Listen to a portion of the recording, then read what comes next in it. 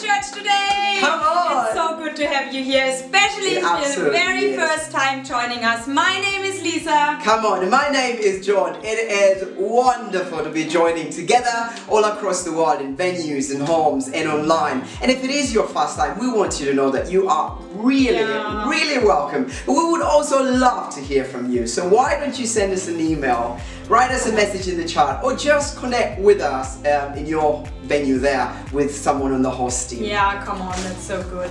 We would also love to invite you to follow us on social media to keep up to date with everything that's happening around and across our church, and for you to know how you could get involved as well. Yes, and one thing that we love about our church is community. Yeah, come on. We love community because we believe that life is so much more richer when we have somebody traveling alongside us. And one of the ways that we do that here in Freedom Church is through She and Barbarians. So cool. Yes, and this year she has something very special happening in some of our locations. Yes, our first ever Women's Weekend away. And for everyone going, we know that it's gonna be a powerful time pursuing God and sisterhood. Here's a trailer for Dauntless.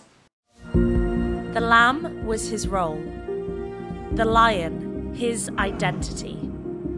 I may be mother, wife, friend, sister, boss. A role, a title, but who I am a lioness. I am dauntless.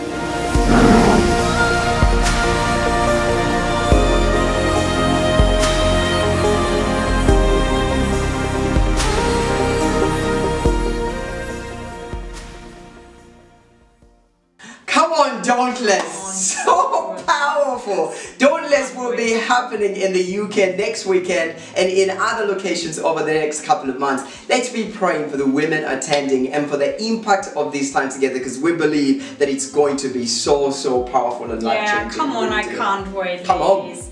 Whether you have joined us today or you call this your church, another great way to get to know more about the heart of who we are is through our DNA.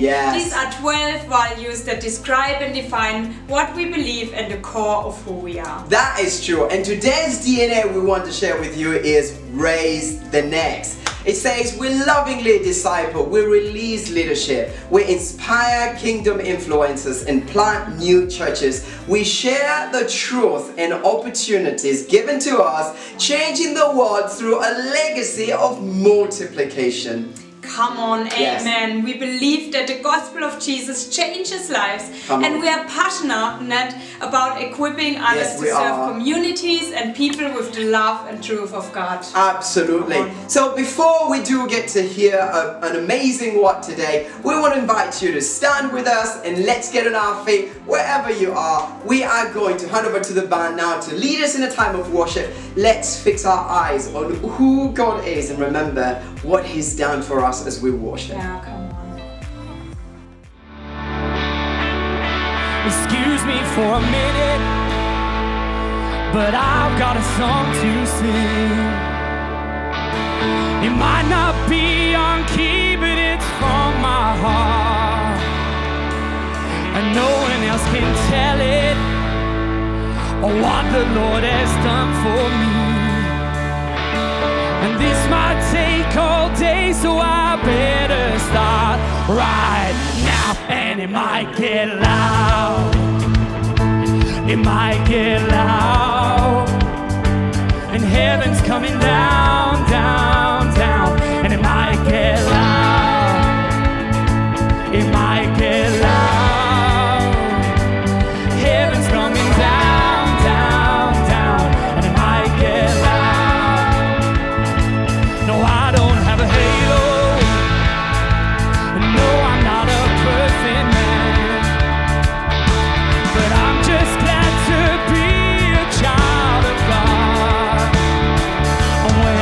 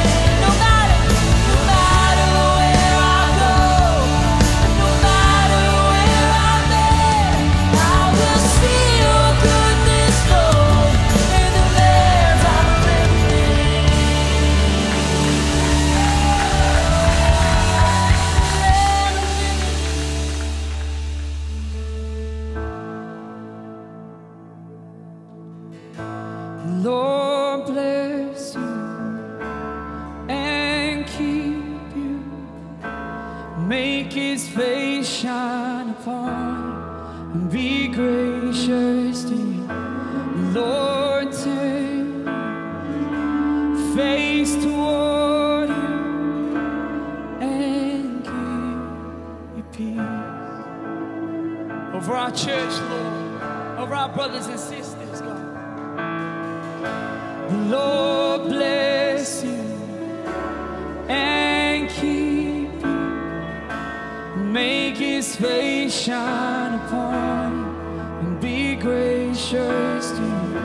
The Lord turns face toward you and give you peace. Let's agree with that prayer today. Sing amen.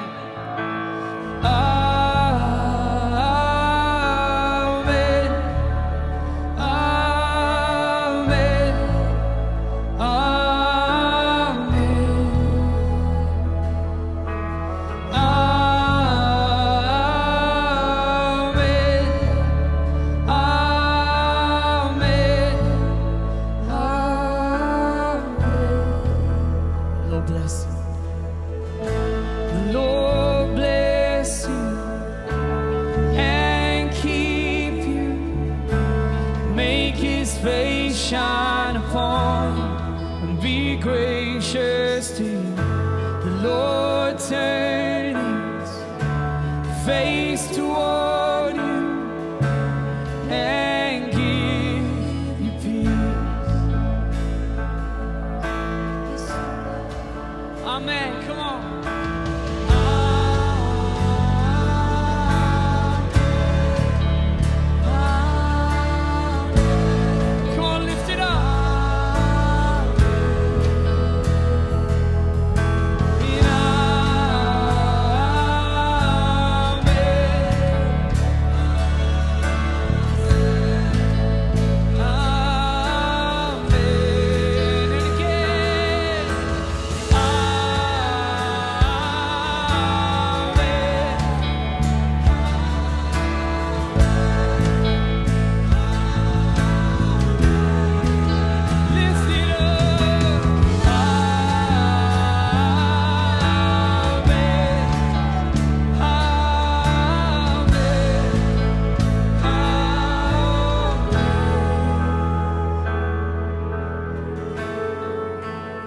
These words from generation to generation. I'm going to declare this in every nation and city we gather.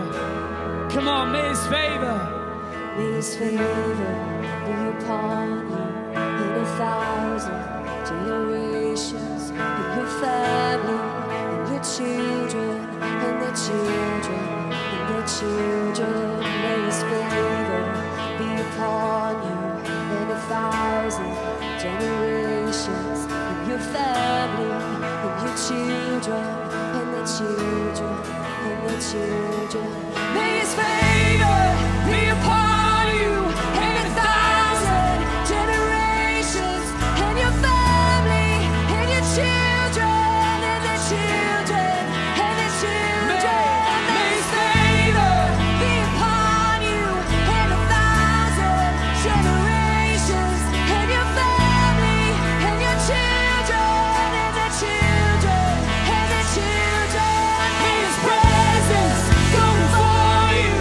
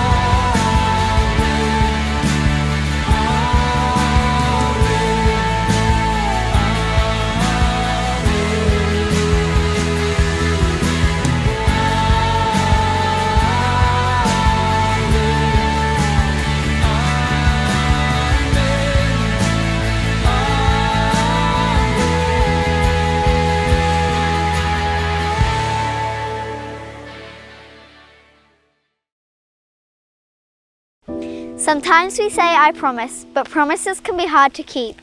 A promise is so valuable, though we can treat them like they're cheap. A human promise can be silly and be forgotten in a day, but when God makes a promise, there's no taking it away. Every good and perfect gift comes from our Father God in heaven. So, when He promises you a 10, He won't be giving you a 7.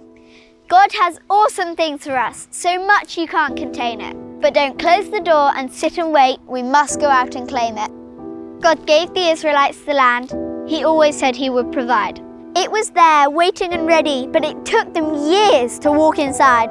There are words that God has spoken to you that He seems yet to fulfill. But maybe it's because you need to move rather than stay still. And in case you have forgotten all those promises to claim, here are some to give you faith, and they are yes, in Jesus' name. The mourning will find comfort, the humble will be lifted up.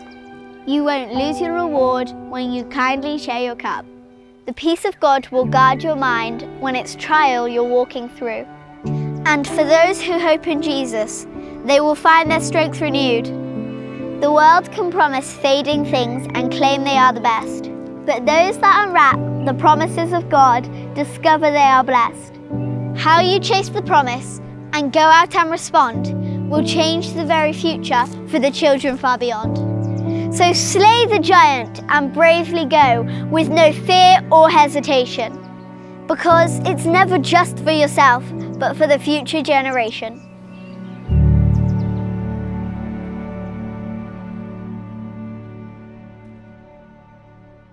So hello everybody and welcome to the final Into the Promise message.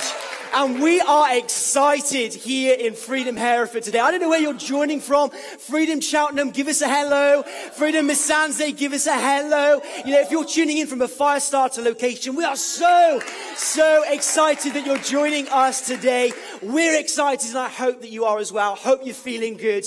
And I want to start us off by reading the scripture that we're going to begin this message off as we go out and as we finish off the final part of this Into the Promise series, which has been amazing, isn't it? It's been amazing. So we're going to start off with this scripture. We're going to read together. You're going to listen to think, what am I talking about? But stay with me because we're going to have some fun today, okay? Numbers 32, chapter 32, verses 1 to 5. Put it on the screen. We're going to read it together.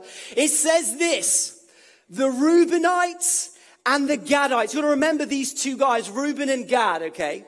They had very large herds, God bless them, and flocks. And they saw that the lands of Jazer and Gilead were suitable for livestock. I don't know if you have any sheep, but it was suitable for livestock. So they came to Moses and Eleazar the priest and to the leaders of the community. And look at what they said. Look at what they said. Next slide. The land that the Lord subdued before the people of Israel, it is suitable for livestock. And so we have livestock. It's a no-brainer. It's suitable, okay? And then on to the next slide. If we have found favor in your eyes, they said, let this land be given to your servants as our possession. Do not make us cross the Jordan. Do not make us cross the Jordan. I've called this message today, Heart-Shaped Glasses. Heart-Shaped Glasses. And we're going to pray over this message today. Father, I thank you that your word is powerful, it's sharper than any two-edged sword. And we pray over this message today that God, that you minister to our hearts. I thank you that the greatest promise we have received is in you. And yet even beyond that, you desire for us to inherit all that you have given us. So God, I pray, speak to us. In your name we pray, amen. Amen. And so I've recently come back from a short family break and we had a great time. I had a little holiday, you know, and I was grateful that we got to do that. We get to do that from time to time. And it was a lot of beach. It was a lot of sand. It was a lot of sea. We made a lot of sand castles. And I felt like there's a bit of sandcastle competition between those that were looking beyond. But my son Roman, he's 2 and he didn't really like the sand. And so it was a bit of a nightmare bringing him across the beach because he didn't want to touch it. But then gradually and thankfully he started to, I guess, loosen up a little bit and enjoyed the sand. And we had a great time. It was wonderful. I'm grateful that we got to do it. But one of the things that we got to do in conjunction with our holiday is I've taken a look at this new app, and you'll see it on the screen, called Be Real. Now, I don't know if you've heard of Be Real in the country. I'm sure they have Be Real in Cyprus. I don't know. But I gave it a go. And Be Real is basically for everyone that's younger than me. So I feel real out of place. I'm just going to be honest with you, okay? And the premise of Be Real is that for everybody, it will pop up a notification on your phone, and you have 2 minutes to take a picture of whatever you're doing. It's stop, drop, whatever you're doing, take a picture. And I love it. It's just, you've got to be real. I like it. And so if you want some quality content, if we go back on the other screen, there's a picture of me just paying for parking. I mean, if you really want some quality content, that is a load of fun. There's also just me playing, with the toys and the animals with my son. And then there's me putting him to bed. It's just really fun content. God bless you. Yeah. But I like the idea that wherever you are, you can just stop and it cuts through the nonsense of some of this other stuff. And you got to be real. So I like it. But one of the things that it does not have, like other social media platforms, is Instagram filters. Yeah, everyone loves an Instagram filter. You can spend a lot of time wasting your time on Instagram filters. So I thought I'd take the liberty of having some fun and just show you some of my Instagram filters. I mean, if we put up this video on the screen, there's me with a massive head. And I just look really, really stupid and really, really silly. Yeah, here we go. Do you see that one? Isn't that just amusing? Here's me with a dog filter. I mean, yeah, there you go. I don't know if you've seen this new sad filter recently. You can literally apply it to wherever you are, and it just looks really, really silly. And then finally, there's me with the heart-shaped glasses. All right. And I've got to be honest with you, this is the first time that I've ever used the heart-shaped glasses, but I've seen people use it I use it all the time. But I like this idea of using these different filters, heart-shaped glasses, but I want to call this message today, heart-shaped glasses, because we are in the final part of this Into the Promise series, and we believe that we're going to go after all that God has for us. We're going to go and possess. But what I want to put forward to all of us, wherever you are, if you're driving in the car, if you're in a campus, if you're watching this online, I want us to consider today the role that our hearts have in inheriting the promises of God. And that actually I believe that our hearts can either help us or hinder us in inheriting the promises of God. You see, what we just read here in Numbers 32, the passage that we started with, is there are times when you read the Bible and you are ministered to, and it is powerful, and maybe you're having your morning coffee and you're shedding a tear, and it's like a warm hug, and it's amazing. And there are other times when you're just shocked. And at times you're concerned. And this was what happened when I read this passage, ladies and gentlemen. I read it and I was concerned. Because I'm going to give you a little spoiler alert here. Just watch this. My conclusion of this passage, if we can put it on the screen, is that not all of the 12 tribes of Israel entered the promised land. Let's think about that for a second. Not all of the tribes of Israel entered the promised land. Now, I've been a church kid for quite a while now, and I've got to be honest with you, I'm not sure if I really knew this. And I was reading this, preparing for this message, and I was concerned. I was like, what? Not all of the tribes entered the promised land? I don't know about you, but I think that this is important to know. If we're talking about inheriting the promises of God, these guys were God's people. They were Christians. And yet, not all of them entered into the promised land. So I want to talk about this idea of what this means for us within our own lives. So you can maybe hashtag heart-shaped glasses, if you've got like an Insta story, you can hashtag heart-shaped glasses and Into the Promise. We're going to have loads of fun. But just so that you know, I guess, the premise of what we're talking about is obviously God set his people free, Israel, out of Egypt in a miraculous way. It was incredible. And then they move along and they're now in the desert. They're in the wilderness. And they have an opportunity to inherit the promises of God. But unfortunately, they choose fear over faith. And so they find themselves circling around the desert for almost 40 years. It's not a good time. And so finally they have their second opportunity. This is their moment to inherit the promises of God. This is it. And so the movie starts to crescendo to its eclipse. The music is starting to increase and get louder. And then suddenly at the back, someone raises his hand and says, I don't want to go. And I'm like, what? What do you mean you don't want to go? It's like that family member right before a trip that you're about to go on and they say, can I just go to the toilet? And you're like, no, just get in the car. Just get in the car. And this is where we find ourselves with the Reubenites and with the Gadites. And so they approach Moses with this big idea. And they approach him and say, this is what we want to do. We don't want to cross over into the Jordan. We want to stay where we are. And so Moses, he replies to the Reubenites and the Gadites a little bit similar to how I just did with you. Look at what Moses says in response. Have a look at this. Moses said to the Gadites and the Reubenites, should your fellow Israelites go to war whilst you sit here? He was a little bit stronger than I was, let's say that. He said, why do you discourage the Israelites from crossing over into the land that the Lord has given them? And then he goes on to explain of why this is concerning. Is he then reminds them of what their ancestors did. Let's look on to the next verse. And he says, because your forefathers, because they did not follow me wholeheartedly, not one of those who were 20 years old or more, when they came out of Egypt, will see the land that I promised to Abraham, Isaac, and Jacob. Let's go on to the next slide. But, and we've heard this throughout the series, haven't we? But Caleb and Joshua, why? They were able to inherit the promise. Why? Because they followed the Lord wholeheartedly. So you see this contrast and this comparison. And finally, he takes it a little bit deeper. We're going to be encouraged today, I promise you, but we're going to take it a little bit deeper. This is what he says. And here you are, a brood of sinners, standing in the place of your fathers. We've been here before. And making the Lord even more angry with Israel. If you turn away from following him, he will again leave all his people in the wilderness, and you will be the cause of their destruction. In other words, he's saying, I can't be doing with another 40 years, guys. Get in the car. That's basically what he's saying, right? Now, Reuben and Gad, they have this idea that they want to stay. And so this is Moses' response to them. We're having a little story time here.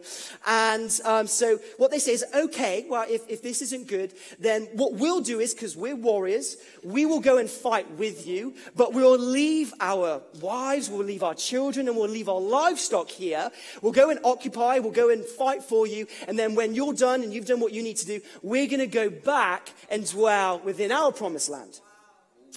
And so Moses is like, oh, wow, maybe, yeah. And so he actually comes to the conclusion on this compromise, and he agrees with them. And he says, okay, God bless you, and that's that. And usually it's kind of, that's the end of the story. And if you're anything like me, I've read past this, I've moved past this. But I wanted to bring this scripture, this story to us today, because I believe that actually, if we look a little bit deeper, there's something for all of us that we can take away. You know, I've actually read that many commentators celebrated this decision. They congratulated him that it was a wise choice. It was a strategic choice. It was a good idea. But I want to put forward to us today that if we look just a little bit closer of this scenario, that maybe God wants to teach us something when it comes to the journey that we're about to embark on at the end of this series. I think we'll see that actually it wasn't a good idea at all. So if we just conclude what this story is about, the first point that I want you to know so that we're all on the same page is that this promised land was the land that God chose. We've got to understand that this promised land wasn't just some good idea that they came up with, that they chose for themselves. No. This was the land that God chose for them. This land, your promised land, is a land that is suitable for you. God chose a land that was suitable for his children because he's a good God. But these guys, they chose a land that was suitable for livestock. They chose a land that was interested for something else, something that they possessed. But God's saying, no. I have chosen a land that is suitable for you. Other people say that they preferred the sound of shepherd songs than the trumpet sound of war. That they were more comfortable with where they were at rather than where God was calling them to go on to possess. You see, in Deuteronomy, we don't have it on the screen, but what God said of the promised land was that it was a land full of good things. He said that it was a land full of oil vats and vineyards. He said, if you go there, you'll eat and you'll be satisfied. It was a blessed place that God desired for them to go into. It was rich. It was abundant. It wasn't a place that was last minute. It wasn't a place that was depleted or lacking in any way. God's promise for them was good. It was blessed. It was so good that many other people wanted to be there. But actually what God did, he said, no, I want to set this apart for my children. And it was that same land that Reuben and Gad did not want. It was that land that they did not want. And so I want us to realize that the land that God has chosen for us is a land that God chooses. But there's something of us needing to embrace fully the places that he has called us to go. What parts of God's promises to you do you need to embrace fully? So number one is that it was a land that God chose. Number two was that a compromised location led to compromised worship. But you've got to understand the circumstances and what happened after the decision that they made. We might say, hey, good for you, it was strategic and wise. But actually what they were doing is they're saying, we're going to stand on the east side of the Jordan. And as you go into the west side of the Jordan, we're just going to stay here. And, Reuben and Gad, these guys, they were warriors. They were strong and mighty people. They had great experience. God had used them before. And the reason that they had so much livestock was because they were actually the spoils of war. Because they had gone on all of these campaigns, the spoils of war that's why they had so much livestock. And so they find themselves and say, hey, we would rather choose this place for our livestock. But as they remained in the east of the Jordan and the rest went to the west, what ends up happening was compromised worship. You see, in those days, God set apart for his children the tabernacle. Because there was pagan and idolatrous worship all around them. He said, I want my children to have a place where they can worship me, where they can be reminded of me, and they can remember what I've done for them. So what he does is he sets up this tabernacle space where all of God's people can come and worship God. But the problem of remaining and settling in the east of Jordan was that their decision now separated them. They were now separated from one another. And this was a problem because they were worshipping in different entities. They were worshipping far away. And it actually says that they set up in Shiloh in Canaan, the tabernacle of God. These guys, Reuben and Gad, they tried to set up their own place to worship.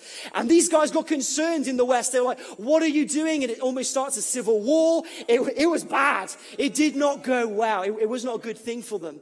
But there was compromise at the heart of their decisions and what they were doing.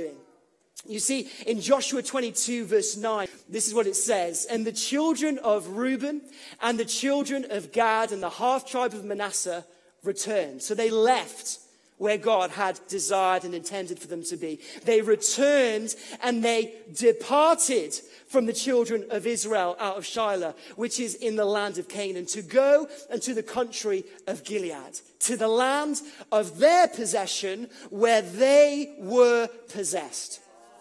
The problem with the land that they chose wasn't that they possessed it, but that it possessed them. They were so occupied by this land that it actually owned something of them. And what you'll see throughout this entire story is the decision of Reuben and Gad. Reuben and Gad. Reuben and Gad. And then all of a sudden, Joshua 22 verse 9 says, Reuben, Gad, and the half-tribe of Manasseh. Who's the half-tribe of Manasseh? Where did they come in? You see, later what they realize is because of the decisions that they made and the influence and the impact of their decisions, later on did they realize that at the very end, somebody else was tagging alongside with them. Who for me is the half-tribe of Manasseh? For me, a half-tribe because the other half went with the West. The other half went to Israel, but the other half stayed. They were influenced by the compromised decision. And so the half-tribe of Manasseh, what it represents to me, is those who are not yet fully formed. It's half. It's the children. Joshua 22 verse 9, what does the scripture say? The children of Gad, the children of Reuben, the children of Israel. What am I saying? I'm saying that the decisions that we make today will cost our children tomorrow. The decisions that you and I make today will cost our children tomorrow. It can either help them or it can hinder them. You see, Joshua and Caleb were so legacy focused. They were so driven by the blessing for others. Whereas Reuben and Gad, they were just making decisions for themselves, and compromised location led to compromised worship. I see this all the time. I see the tension in my own life of, man, I would love to do this. Man, this is a blessing. But often, I don't always, if I'm honest with you, I don't always consult God with my decisions and my plans. I think compromise location, it's things like, hey, do you know what? We're going to choose sports instead of church on Sunday. And today here in the UK and in many nations around the world, it's Father's Day. And if you're watching this, it'll probably be last week is Father's Day around the world. And I want to speak to the men of the house, that Joshua said that me and my house, we will serve the Lord.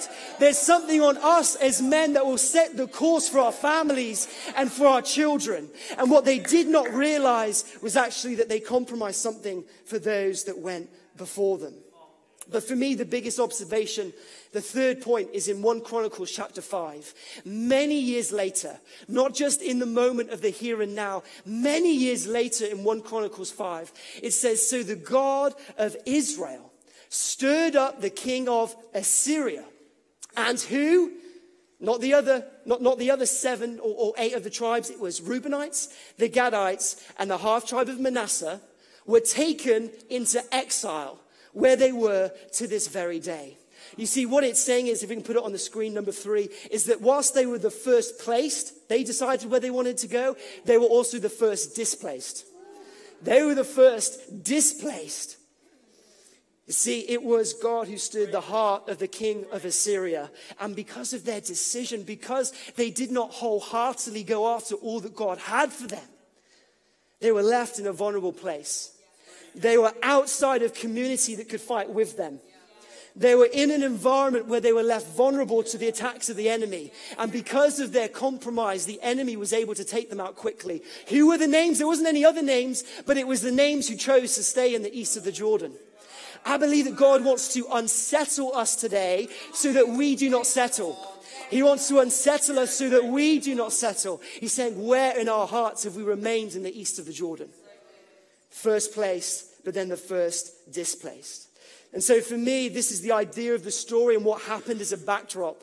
But the bigger issue of what it points to is, like we've already talked about, heart-shaped glasses. Heart-shaped glasses. You see, with glasses, they become lenses for our lives. I think that our hearts become our lenses for our lives. You can have different filters, different tints on them, can't you? I think that these guys, they were tinted by some things, so it was what they saw. Their hearts informed their sight, and their sight informed their actions, and their actions informed the promises that they were able to inherit. Heart-shaped glasses. It was a lens that they saw their lives through. And God wants to look at the heart in which that we have and the lenses that are there as well, because their hearts informed their possession. Their hearts informed their possession. You see, what's staggering is that 2 out of the 600,000, God rescued 600,000 out of Israel. We're having some fun today. The original 600,000, only 2 of them, of the original 600,000, inherited the promises of God. What was the factor that they inherited?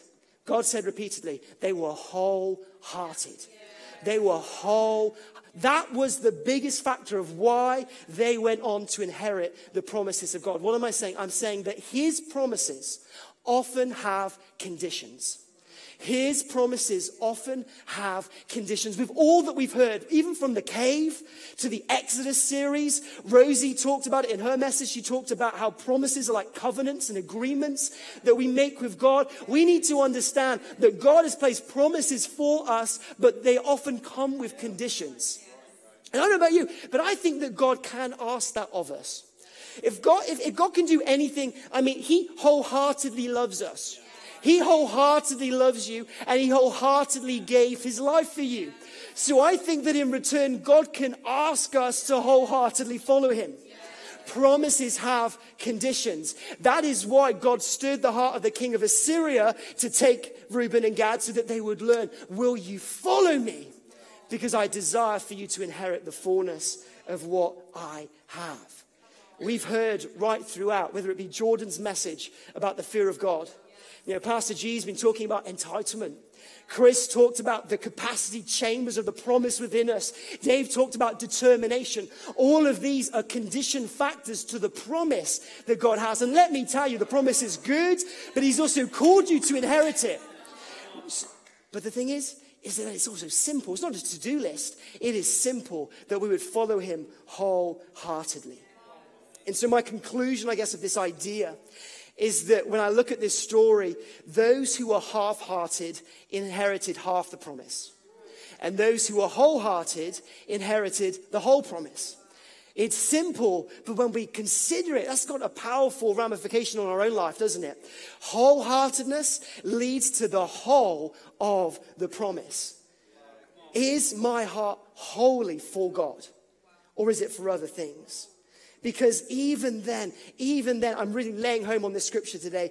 Even then, 200 years after this decision, we're having a little Bible study today, ladies and gentlemen. 200 years.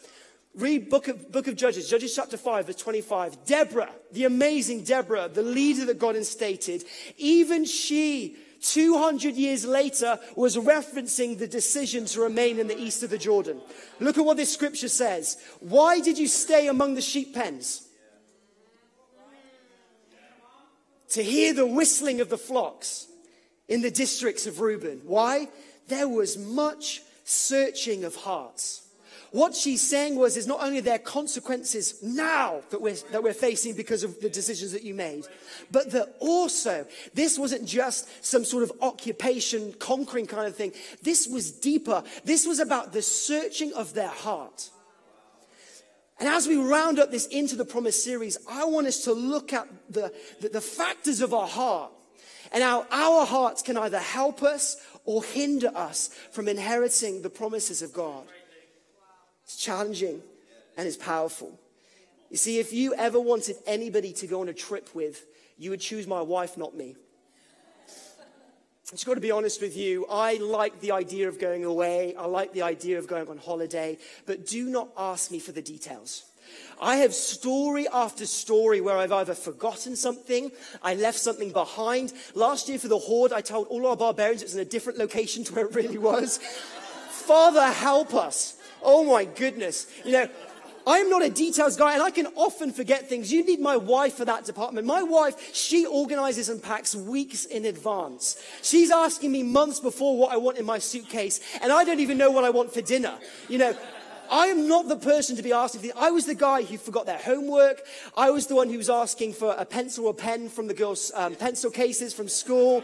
I always forgot my shin pads or my school PE kit. And you had to go in your PE kit and it smelled because other people had worn it. I mean, it was gross. I even went mountaineering up Snowdon and it was snowy and we were going up this ice snow face and my cousin had these like ice axes that you needed to go up with like spikes on your shoes. I literally came with nothing. And so I rock up and it's like, okay, we're going to do this now. He's got 2 between 3 of us. We need 6. And so we share one each and we're going one-handed up the ice like this. And I actually accidentally cut my hand. I mean, it's dangerous. It's like, what the heck is going on? I am not the person that you want for planning your trip, your holiday. But I think that we need to consider what we need to pack. I think that we need to consider what we need for the journey. Be more like my wife, not me. But there are things that we need as we go on to inherit the promises because God has that for us. So what is it that we need? For me, that there were filters, there were tints that these guys had that we need to watch out for. And so the first one is the filter of assumption. There was a filter of assumption. Remember, like we said, not all of the tribes of Israel inherited the promises of God. I believe it's God's desire that we do, but not all did. And I think that assumptions can actually hinder us from inheriting the promises of God. These guys, they were warriors. They had previous experience. They had battled, they had fought, they knew what they were doing. And I think that there was something where they assumed that they could just walk into the promised land. Can we be careful? May our experiences set us up, but not actually hinder us and say, hey, I've done my bit for the kingdom. Actually, no, God's saying, no, there are new frontiers for you to embark on now.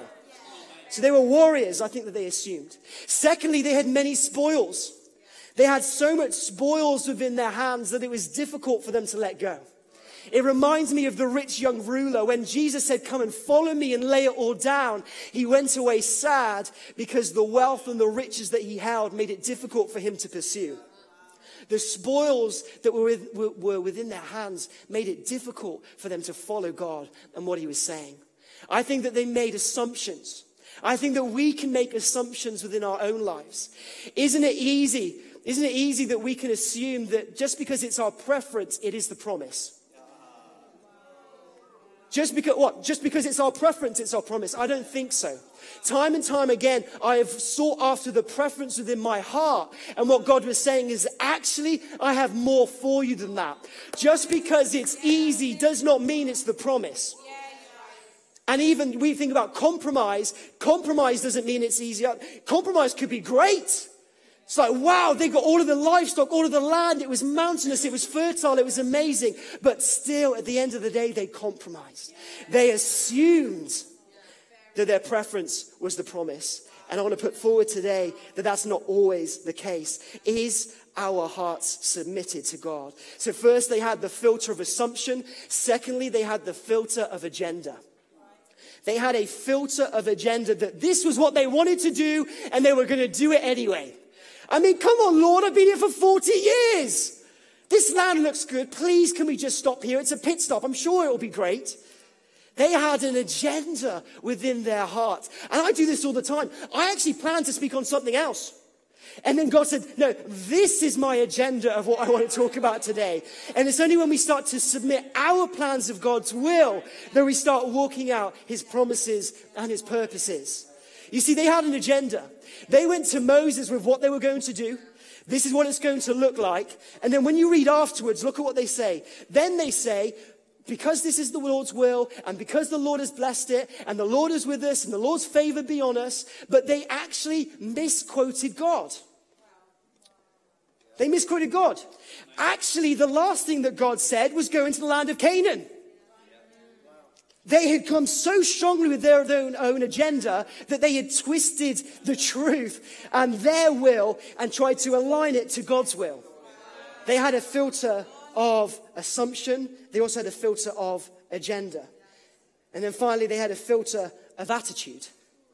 I think that they had an attitude that actually hindered them from inheriting the promises of God. What did they say in the first scripture that we read? Do not make us cross the Jordan.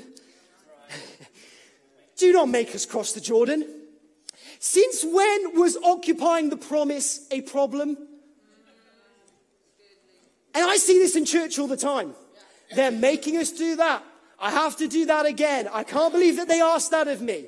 And I think that an indication of our hearts is that we make have to statements rather than get to statements.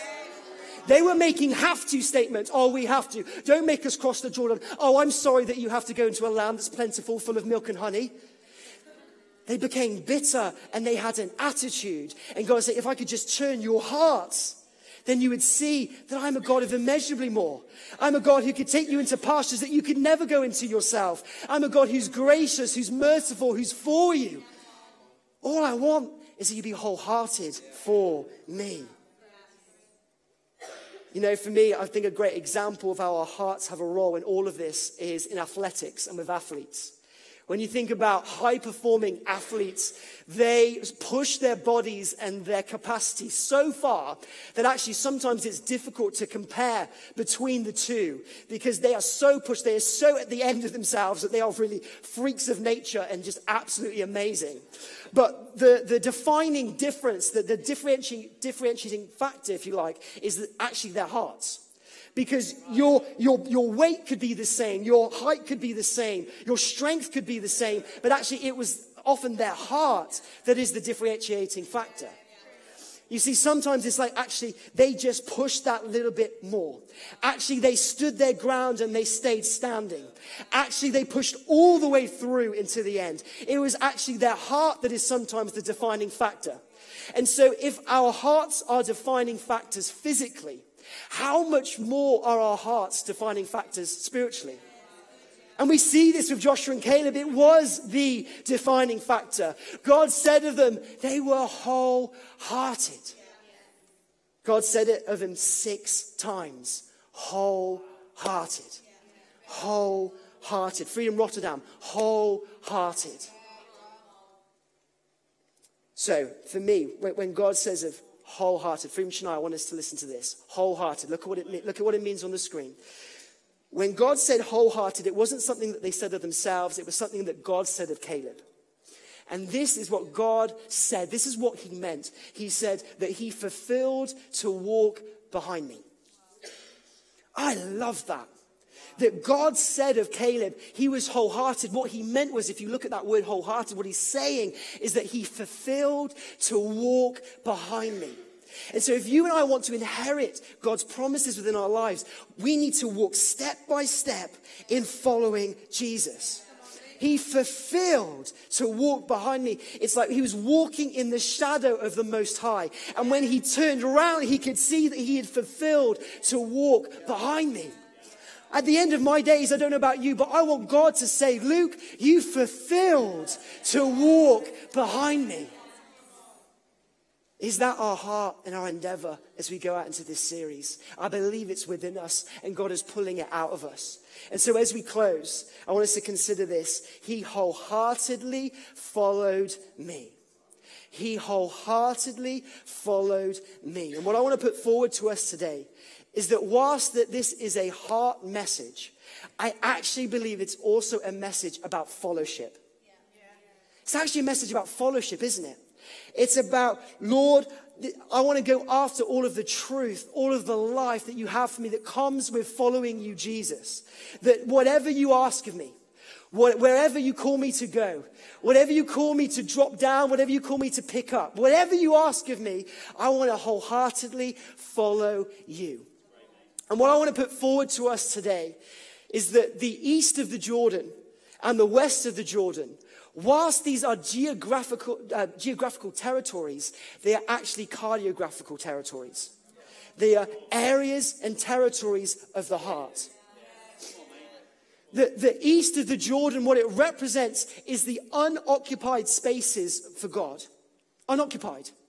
But what the west of the Jordan represents is the occupied spaces of God.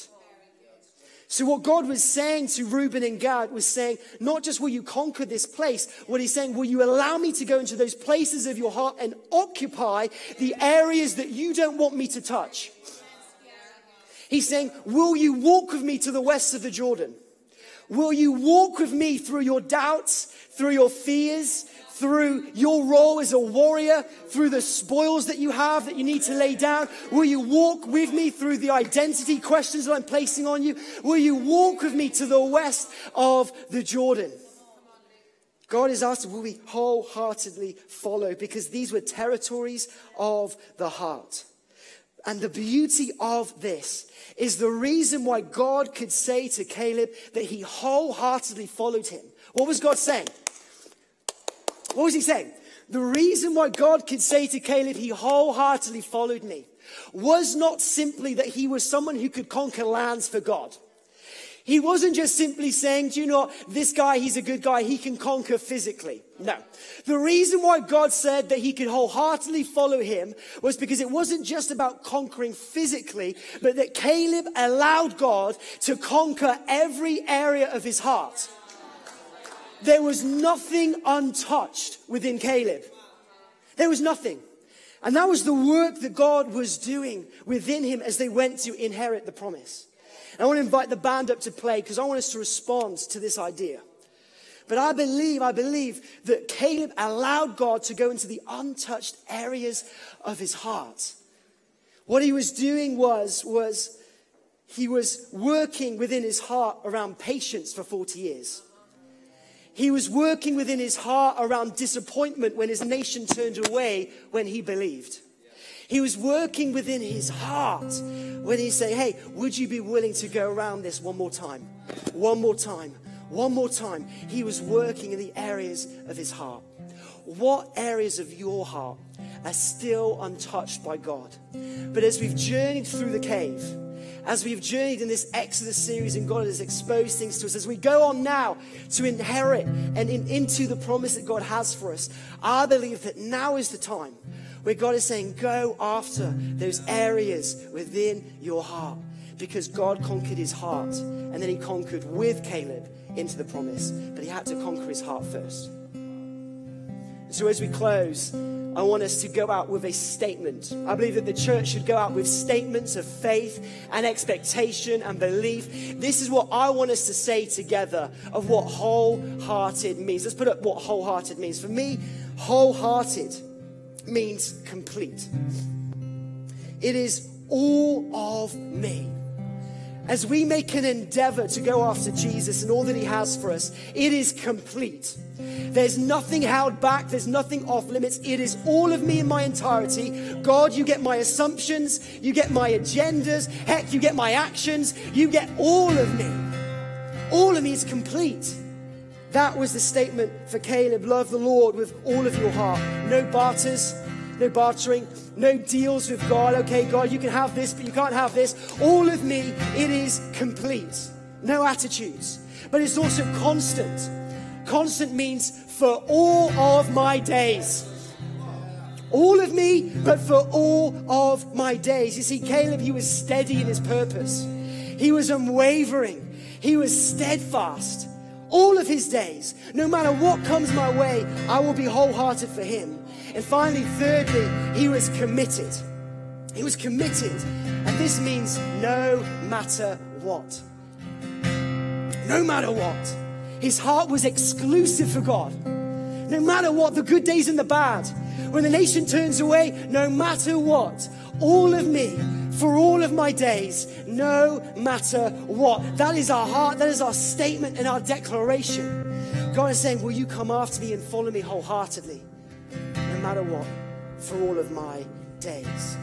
And finally, as we close, I want to read this scripture over us as we go out into the promise. It's in Ephesians 1, verse 8. And I love this. It says, I pray that the eyes of our hearts would be enlightened, in order that we would know the hope to which he has called us, the riches of his glorious inheritance in his holy people. Heart-shaped glasses.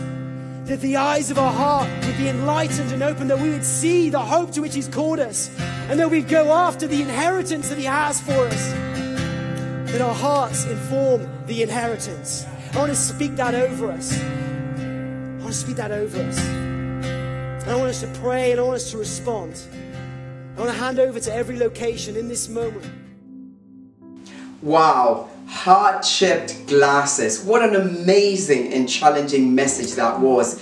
Thank you so much, Luke Ancon. And we want to encourage you to engage with that message. Not to forget what you've heard today, but engage with it. Talk about it and see how you can apply it in your life, because it is going to change your life. Yeah, come on. And thank you so much for joining us today. If you are watching on Facebook and you responded or have any questions, please reach out and get in touch in the comments, or if you want to get in touch from anywhere else, you can email at hello@freedomchurch.cc. See you next week, guys. We love you.